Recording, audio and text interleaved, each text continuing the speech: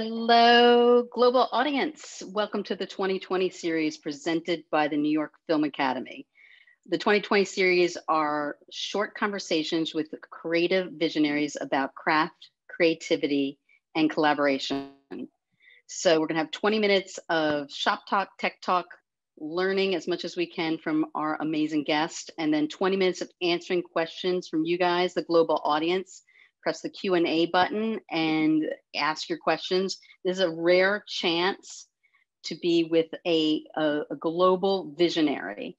By the way, I'm Liz Hinlein. I am creative director and filmmaker at the New York Film Academy.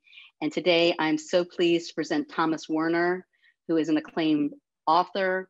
He's a photographer, he's a speaker, and well-known grant writer, and many other titles that are just amazing, and it has a really deep, lush career. So hello, Thomas.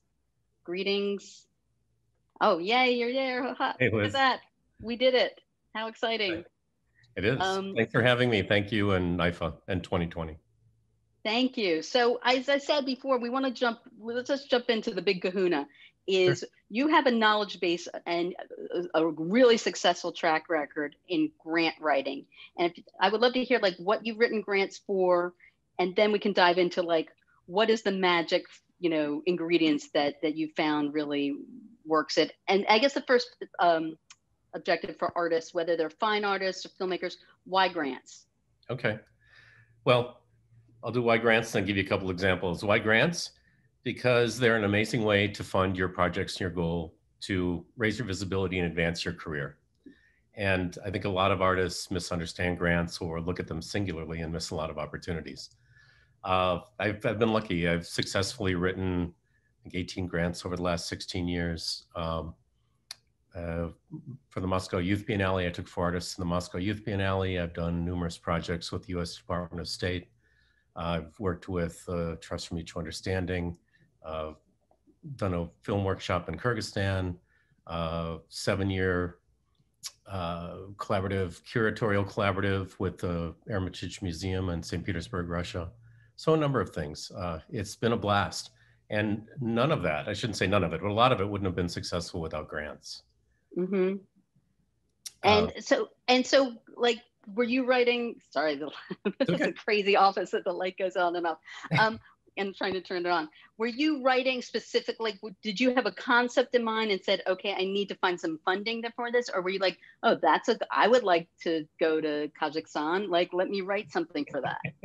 Well, I think I've approached grants in different ways. So yes, there are places I wanted to go or projects that I wanted to do that I've looked for grant funding for.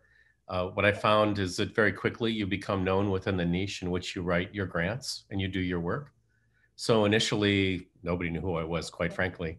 And then as you begin to write more and deliver, you have greater opportunities. I think if you're a young grant writer or a starting grant writer, the idea is where I began was success begets success. So if you start with a small grant and prove that you can deliver on time, on budget, and I always over-deliver. I always give a little bit more than I promised.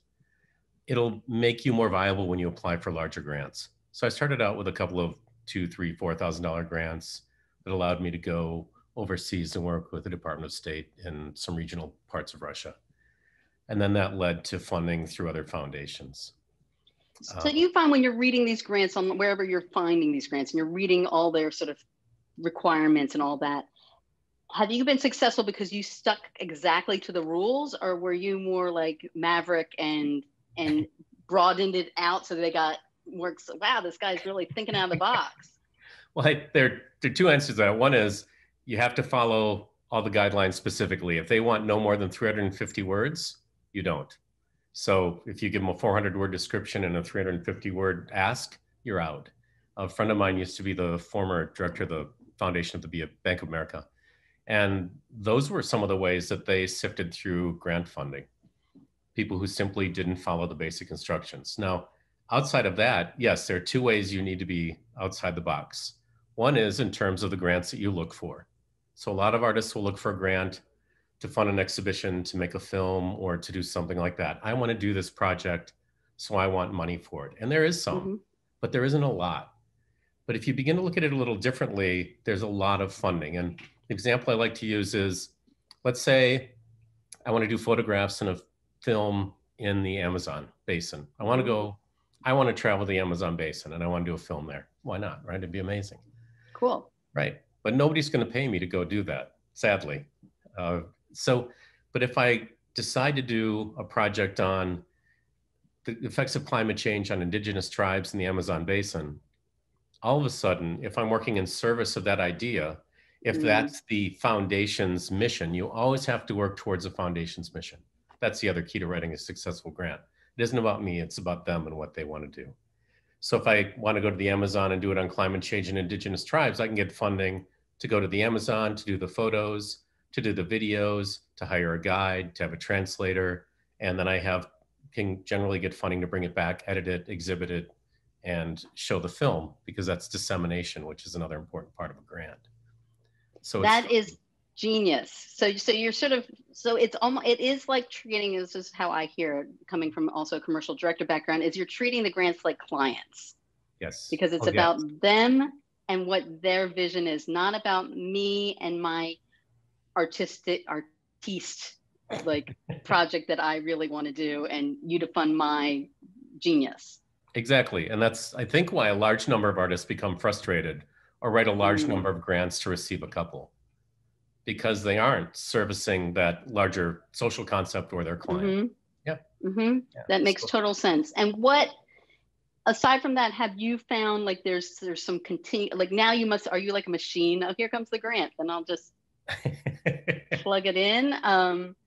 Is there some other, because that's a great knowledge base to understand the approach. Is there something also in what, say you want to do photographs, but you've never shot anything, or like, you don't have it on your reel to actually say you could deliver on it. How do you approach that? Well, if it's something like that you don't have evidence, it's always good to have evidence of what you can do. If you don't have evidence, then you start small and you get somebody to fund a concept, or you fund their concept. There was a group that was doing microfinance in Mexico and South America, and they needed somebody to do the project. They would have been a perfect person for somebody with less evidence of their ability to perhaps to ask than wanting to work with the Department of State, and being a cultural representative. So you look for smaller things to evidence. You need to create evidence of your ability to do things. The other thing for a successful grant, there are two other things I'd throw in before we get too far in, is adding a free educational component, either where you're working or in your home country, or both. Is always useful, because you're sharing knowledge gained, you're providing a service to the community, and you're giving visibility to your funder. And giving visibility to your funder to help them achieve their mission is essential, right? Wow. So the ability to disseminate your work or create public events, a website, social media, the ability to attract press will all help you receive funding from a lot of organizations. That is very clever. So you're sort of working the thing. It's not just filling out the boxes. You have to be, it's like anything else. You have to be an attractive partner. So having great partners within a country. So if I can write a grant in Russia and say the Hermitage Museum will come on as a partner, or a regional government or something, it makes me more attractive there. Or here, you look for other partners. If I can say, like after I'd been to Russia a few times, I could say, for each talk, I can draw between 100 and 350 people per talk. I can guarantee 2 TV stations, a radio interview, or a couple of newspapers at each city. So I had evidence of that. And then that immediately makes you more grant fundable, right? Because they want people in that region to know the good things that they're doing. That's amazing. I'm going to just cut in, because we usually wait for questions, but Kevin has a very apt question. Where do you find these grants, or where are you sourcing them? So there's the Foundation Center, which is located in New York, but you can look it up online. And they are the largest resource of funding and foundations. I also, a lot of it's just researching grants in your field of study. So once you begin to, I never imagined working in Russia, but it happened. And then all of a sudden I got a grant. And then a small grant funder reached out to me and said, will you write a letter of reference for us to this large foundation to get funding because you're a, what do they say? You're an expert in provincial Russia, which I didn't realize I was. So, but I'd been working there. So I wrote them a letter, and then they were friendly. And then, so you begin to reach out within your area of interest. There are also grants focused specifically on people from different countries, different backgrounds, different parts of the city, right? If you're going to do something in New York, there's Queens, Brooklyn, Manhattan. Every borough has grants. So don't just look at the artist grants, but begin to look at things that apply to you, and certainly that apply to your project. Interesting. And we had talked about this before, Thomas, and I thought this was genius, is not just to look, and I just want to underline that for people, not just to look at artist grants. Yes. It's like, grant can be for something, you happen to use your art form, but so that will make you more unique. Yes. To people that are writing for that grant, because not everybody's a filmmaker, not everybody's a photographer who's doing that grant. Oh, completely. Right. My ability to either photograph or create a video. I did a 20-city video project in Russia. We had courses in 20 cities across the country for the State Department over 2 years, over 2 summers.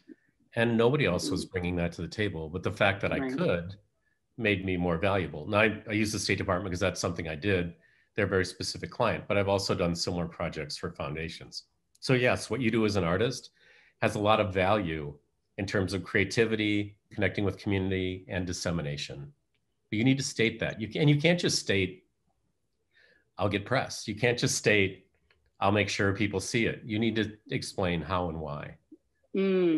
Yeah, and also, you know, it's interesting because, let's say, coming from filmmakers backgrounds, we're already very myopic into the Hollywood or into the industry. So there's the funders from the studios or for production companies or for whatever it is, or private financing, but we don't see sometimes that our toolkit is like actually an asset to people who are not in our little myopic industry. Definitely. And look, the work that you do for a foundation or the work that you do in South America gives you more credibility in Hollywood. Or I can't tell you how many friends say, you know, someone at Netflix, because they have this great documentary. Well, if you'd created a documentary for a foundation, maybe it isn't the full documentary that you want to take and Netflix might buy, but it might be enough to evidence for them your ability to do it, right? So everything is about the next project. I think we frequently think about projects as this grant or this film or this, but I use the analogy of surfing. When you're riding a wave, the wave always ends, it always crashes, and you always need to be looking for the next wave. So whatever project you do, you should be looking for the next project. If you can grant fund a small film somewhere, even in the US, that gets you something abroad, that gives you credibility in New York and Hollywood, if you do it well. That is so interesting and very apt. So I want to cut to another thing, which I'm so curious about is, so what has your experience working in Russia been, and did that change over time for you? My experience in Russia was extraordinary, challenging, rewarding. It was an amazing adventure. It was a little difficult, a little dangerous. And I also worked with some of the most creative people I've ever met. The Russians are fearless in terms of creativity. Their production is last minute and chaotic and stress-filled. And you need to know that. Well, you learn that very quickly. And having a great translator of your own and on your team is essential. That was a lesson well learned early on anywhere in the world. You need your own person to problem solve. It's funny because we were talking about how I've worked globally, and it's a very funny detail that your translator, because if your translator is translating from their team, you have really no idea what they're saying. Exactly. And they could tell you anything about anything, honestly. Like, oh, they said they love the shot, you know, or they hate the shot, or they, you know, and you have no idea you have no, especially with like China or Russia or anything that's to really fact check and not be there with your translator app for like an hour trying to figure out what people are doing. Yeah, they can say anything. Well, sorry, we can't get this shot. I've edited or whatever.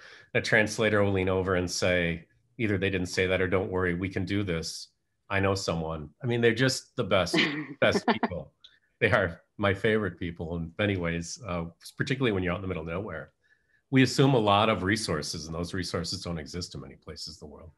But Russia was great. I was very naive, which has been a key to a large part of my career, as has been trying things that I really didn't know what the end result would be. So very quickly, I took a trip to Russia and then Romania. I wanted to drive Romania. It was far too dangerous, and the people at the hotel begged me not to at that time. So I came back and I met a guy on a train platform in Philadelphia after an ASMP board meeting with a bag. It said U.S. Embassy Moscow. And I asked him if he would, if he had any insight into how I could do a project, a lecture or something in Russia. And he gave me his card and he said, send a proposal. And I did, and they did a little background check and he gave me 2 email addresses. And I very naively got all dressed up with my American CV and got on a plane to Moscow. My God. And that was on your own dime? Wait, let me say, so you paid I think that's important. Yeah, the early Russian work was all on my own dime. I didn't have any evidence. It was the only way that I was going to make it happen. And it just seemed like a great adventure, you know, it was, but I had no idea what I was in for. Wow. And the kindness of strangers, really. I got to Moscow, I spoke very little Russian. And at that point, not a lot of people spoke English. And I would just ask strangers, you know, they gave me 2 email addresses, one in Moscow, one in Saint Petersburg. And the woman in Moscow connected me with the head of the Russian National Center for Contemporary Art in Russia, and Soviet gentleman. And I met with him and he looked like an alien. He really looked at me like an alien had beamed in. And he gave me the name. He said, oh, I have this friend, Mr. Bazhanov, Yosef Bazhanov. He's starting, Bazhanov is the who I met with, Joseph Beckstein. He's starting the Moscow, some Biennale thing. You should meet with him. I met with him at the, very long story short, I met with him at the Lenin Museum and he leaned over and he's asking me and he said, my friends, they laugh at me for this Biennale. You will come speak at my Biennale at Bazhanov's museum. They will laugh at us no more. And he, you know, he started the Moscow Biennale. And I went and I failed epically because I didn't understand Russia, the customs or the knowledge base. And then I went to St. Petersburg and that changed my life, actually. That's how I ended up working with State and working with the Hermitage. And they took me to provincial Russia. And it really was life-changing. I can't say enough for the people who did that. And just before we end that part, like, so in life-changing, what did you see, or what are there some things that you saw or experienced that really sort of did a click for you? Well, yeah, there are a couple of things. My first talk at the Hermitage came about because they were having their very first contemporary art exhibition. And Chuck Close was speaking and another gentleman, and the third gentleman couldn't get a visa.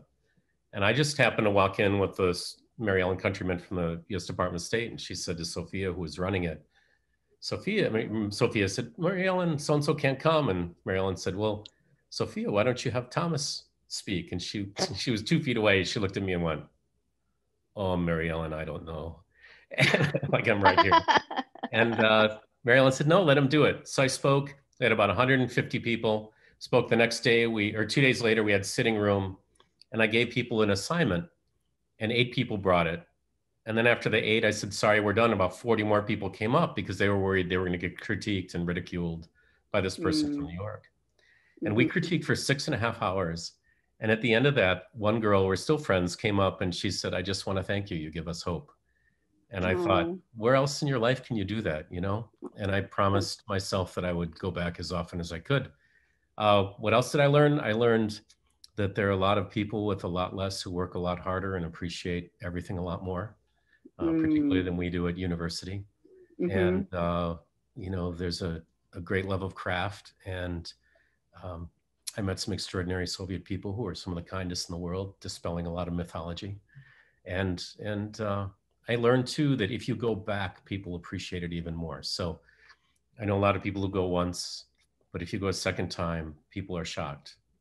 Wow. Because you go to help. So yeah, it was life-changing. I experienced things, yeah, you would never see. I got to visit Crimea right after it was taken over, or annexed, or whatever word people are using. Yeah, extraordinary times. I wouldn't trade it. Cut to, I have another, so because you had such a fantastic and various and interesting career, my question is like, what was it like to run an art gallery in New York City? It was completely indulgent. It was a lot of work. I started the gallery because I had a photo studio in Chelsea, and on 9/11, everything ended. I had a job for Cavassier and I put up some friends' work and people came in. I assistant curated the top 6 floors in the Helmsley building, the Swiss Re collection. So I knew some people in the city. I thought, well, why not do it? So I went to a friend who was a director, Paul Kasman at the time, and I said, I'm going to open an art gallery. And she said, you can't do that. You don't have an art history degree. You've never run a gallery. You've never worked at one. And I said, it's open. So it was open. And it's a lot of work. I learned a lot about the need to be consistent, a lot about audience, a lot about perception, a lot about market. I was also an exhibiting artist at the time. I was represented by a gallery in New York and LA, and was reviewed in the New Yorker, which was the peak of my artistic career. And it would never get any better for me. And I was content forever with that, and didn't pursue that. But being a gallerist was amazing. You get to help people in their careers. You get to work in art. Walking into the gallery every day was magic. It was just magic. But I would say art fairs changed everything. And once you had to spend a lot of money and go to a high pressure art fair and try to sell a certain amount, and it wasn't gallery based for me, the joy went away, really. I wouldn't run a gallery in the same way again. And what did you find about, because I imagine starting a gallery in the sort of intense art market of New York City is like pretty much like jumping off the diving board. What did you find about I love what you were starting to talk about, like how did you create perception, or did you have perception in mind, and how did you even get it into like people's minds to come to this gallery? Well, it was a number of things. I'd been working as a photographer for years, so I borrowed from that brand identity and transferred part of it to the gallery, so we had a consistent visibility. You learn very quickly to choose your artists for any number of reasons. You have to choose your artists for your clientele, not just choose the people you think are cool, which I did the first few months and thought was great, but it's a disaster.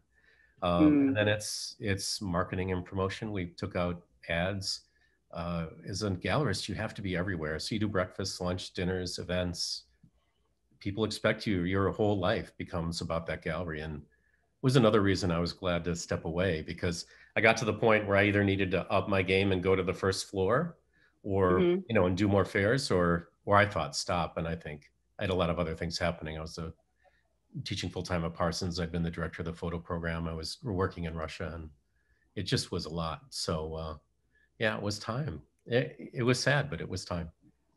That's super helpful for, you know, just to be able to run that type of business.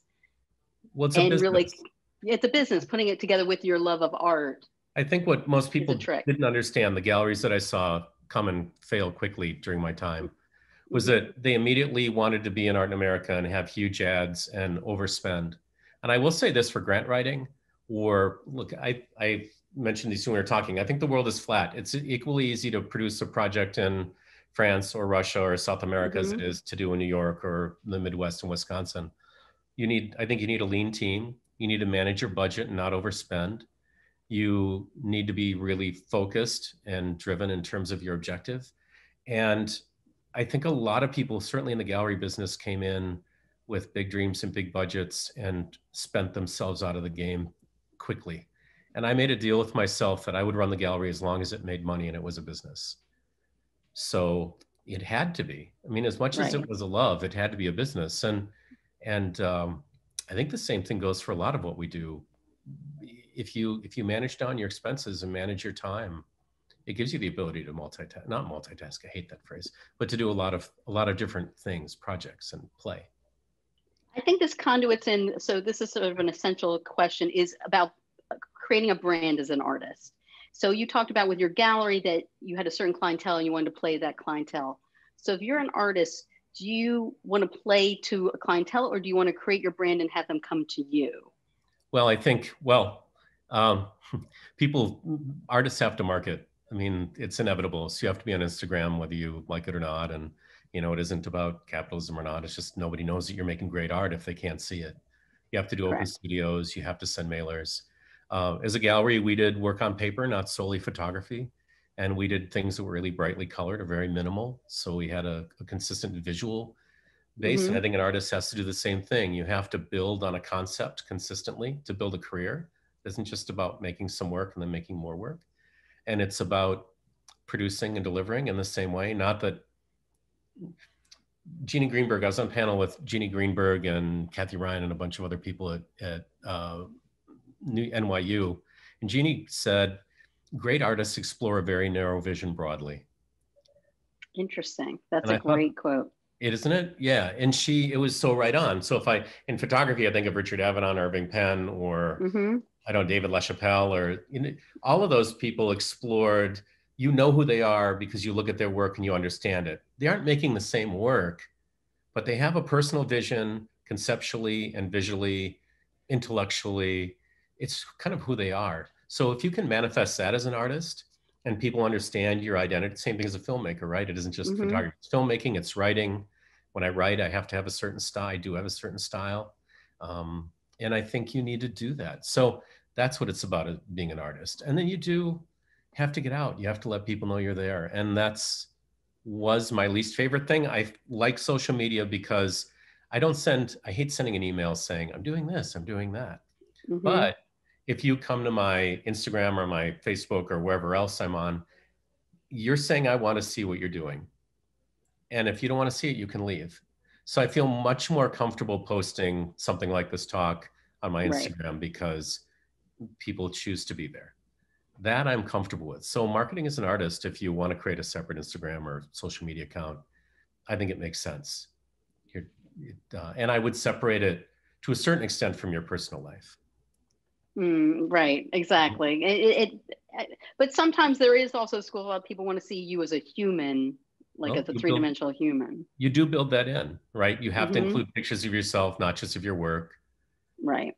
Right. So you do build other things in. I mean, there are things from my personal life and my Instagram, but I don't think there are any, unless we're out at an event. I don't think there are any pictures of like me hanging out with my friends on the weekend, but there might be where we're hanging out, which is different.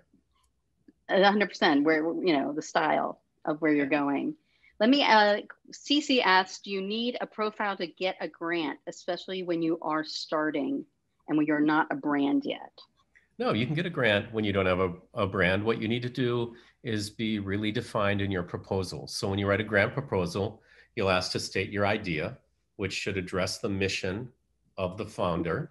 And then you do a description, which should be a step-by-step description of how you're going to make that proposal happen. And then, well, depending on the grant, there are a series of other things. They'll ask for a budget, and you really need to do a budget that you can meet. Two suggestions in terms of budget. One is budget ahead, because the grant will be funded probably a few months from now, maybe 6 months from now. So I always look at airfares and hotels 6 months out and then bump them up slightly. Because once you get a grant, you can't go back and ask for more money. You need to deliver what you promised on their budget. It's your response. And I've eaten it. I mean, I've learned because I've had to go out of pocket. The other thing that I learned was grants are income. So you need to show expenses against income. I got a huge grant in Russia at, I don't know, it was like at the end of November, but there was no way I was going to be able to spend it. I had to pay taxes on that and then meet the grant. So I lost the tax money and I had to make that up out of my own pocket. It was just a beginner's mistake. So be aware of when you get funded and make sure that you spend an expense with receipts every bit of that grant. Yep. And that is an interesting, because someone's going to, it's, as I said, no free lunch, right? There is no free lunch. And it is free money, but it's not just like, and there you go. Yeah, making your work and seeing the world on, through grant funding is great. But yeah, there also the other question that comes up is, well, if I'm going to work on this sculpture for 3 months, can I get the grant? It's going to cost me $15,000 to make a sculpture. Can I get $15,000 to live on while I make it? And the answer is no. They're not going to give you 15 grand to live on and pay all your expenses while you make the piece. So they'll probably pay you to make the piece, and they'll fund everything. And then if you go to install it, they'll pay you a per diem, a daily rate, to eat and live. And then they'll pay for your travel to do the installation. And maybe they'll give you an honorarium to do talks. But no, grants don't provide living income generally. They're a couple. But Thomas, you just also pulled, there's many little threads that one can add to the budget. Honorarium, talks, installation fees, travel, travel to the site to check it out. I have to stay somewhere when I go there. Completely. Yeah. We did a project in Russia for the Contemporary Art and Historical Museums. 4 of us went over. I went over a couple days early. 4 artists joined me. We photographed all these small museums around St. Petersburg, like Lenin's old apartment, like all these amazing old museums. And then they came back, and then I flew out to check the space and then to do the installation and then do talks. So yeah, it turned out to be 2 10, 12-day trips. It was amazing. Yeah, that's the gift. And then the other thing I'll say is when you get a grant, I always layer other things on top. So when I was traveling on Russia, I would interview historical Russian photographers, or I collected historical Russian photography. I have probably the largest or second largest collection in the country. And you just, you find other ways to do other things. So if I want to go somewhere, it'd be great. I also went out. I mean, I hung out with friends, but for me, it was about how can I maximize this time and build other projects on top of it, because I'm not going to fly to Murmansk or, Omsk, how many times in your life. So while you're there, enjoy it, but also right. Do. Yeah. 100%. Back to the artist question. Kevin asks, as an artist, did you find it hard to create work for the gallery that you would sell? Yeah. That would sell and creating work, otherwise creating work for yourself? Well, the work that I created, they were able to sell. So that's why they brought me on board to begin with. But yes, I found it difficult.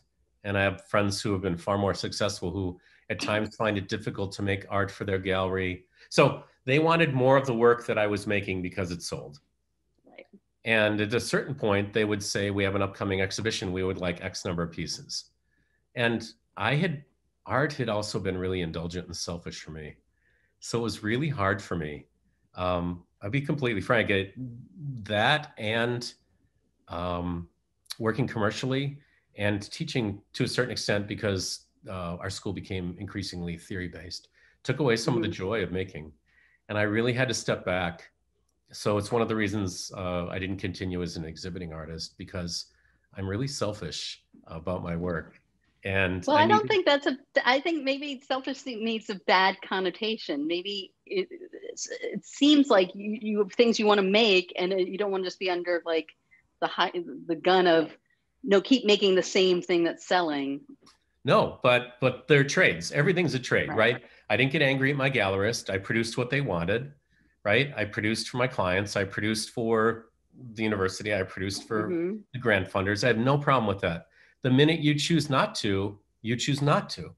So you can't get mad at the gallery because they're not exhibiting the work that you just want to make, right? You can't be brought on board to make X and then all of a sudden make something different and get angry because they're not showing it or selling it.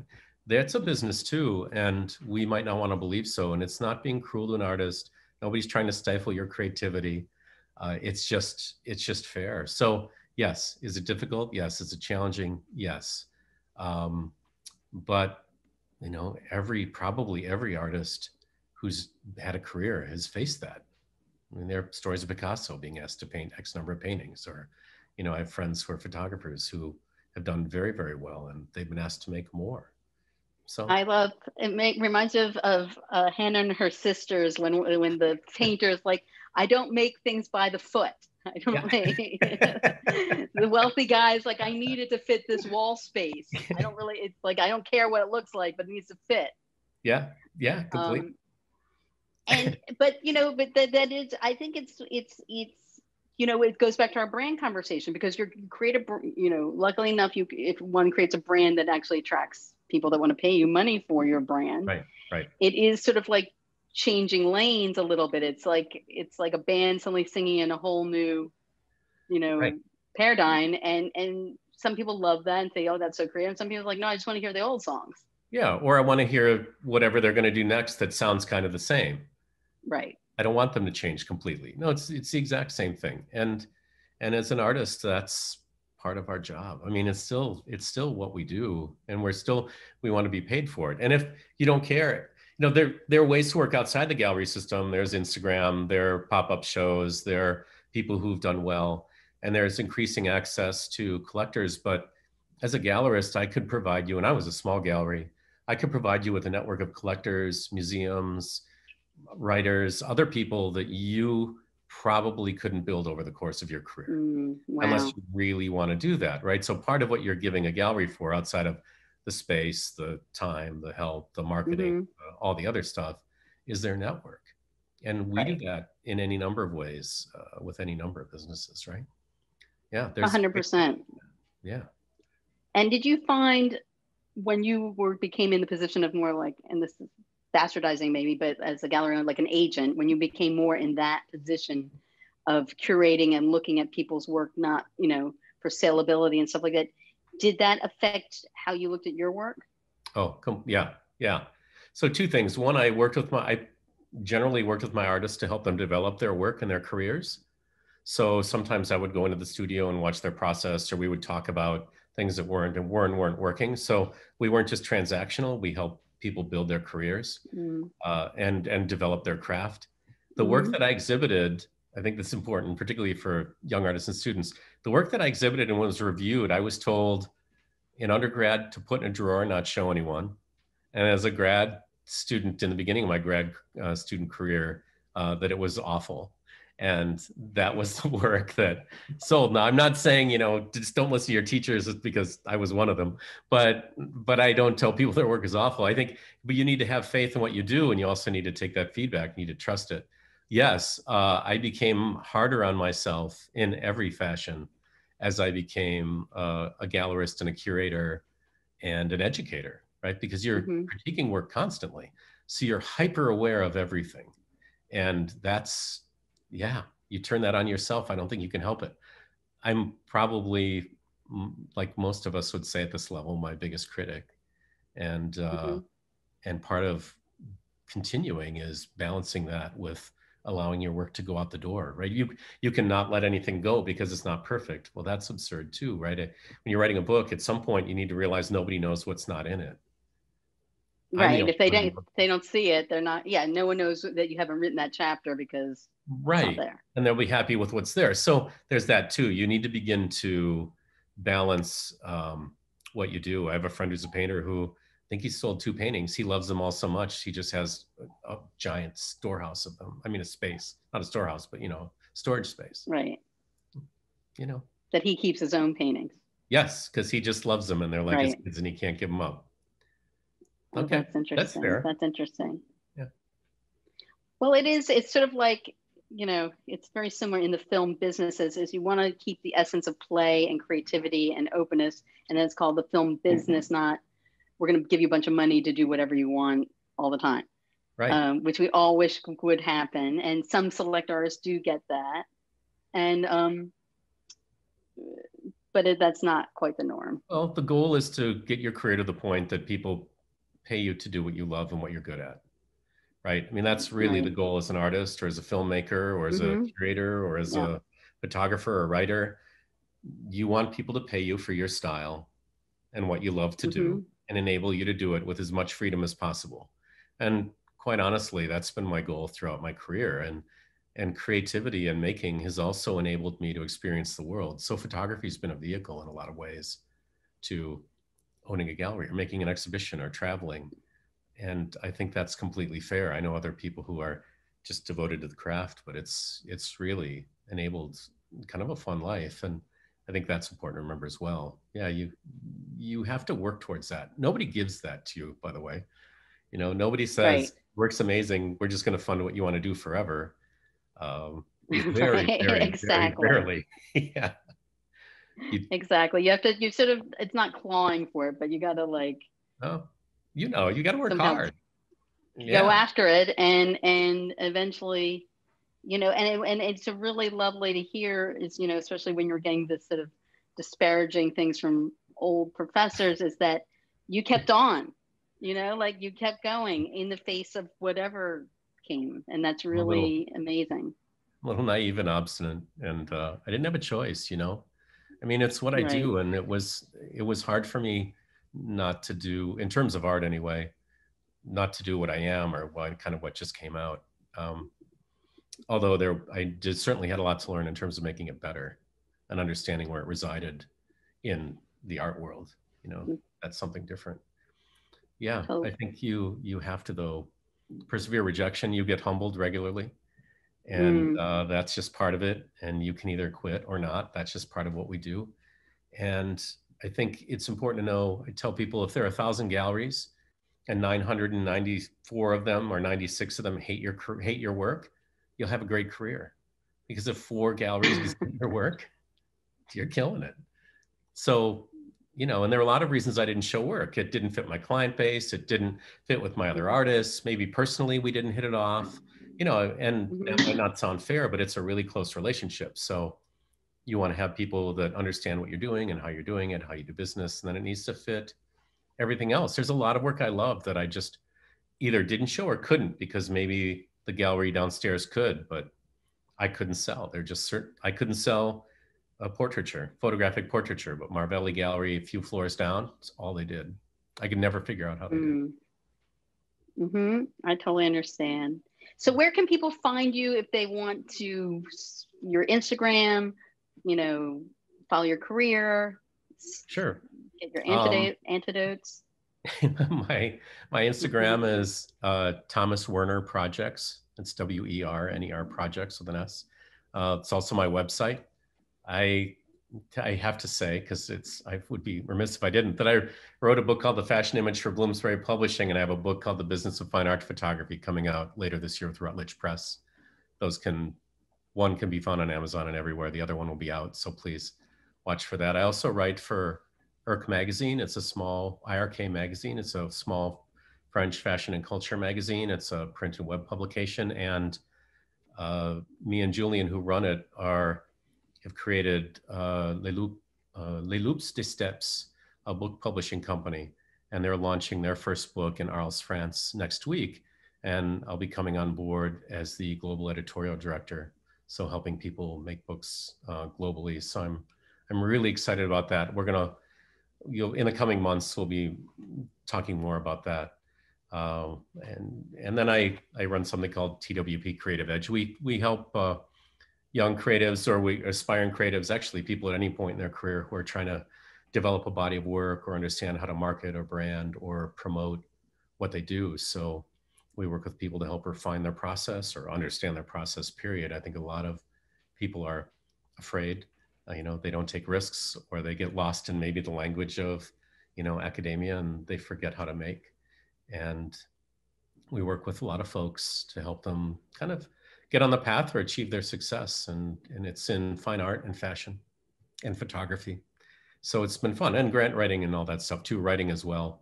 But writing and grant writing is a completely different process. Writing is... Thomas, tell us your website again, because this is where people can also access you for consultations or you know, projects that you can help them out with. Yeah. What is it again? It's both the Instagram, and you can DM me there, or on the website, Thomas, THOMAS, Werner, WERNER, projects, PROJECTS.com. And there are links to things like this and other stuff on IG. So if you go there, and you know, if it's not on Instagram, it doesn't exist. So exactly. Thank you so much. You're like a wealth of creativity and inspiration, and we're so happy that you came and talked with us today. Thank you, Liz. It's been an absolute pleasure. Wonderful. And thank you, New York Film Academy, for a great sponsoring of the 2020 series. And everybody have a wonderful 4th of July, and stay cool.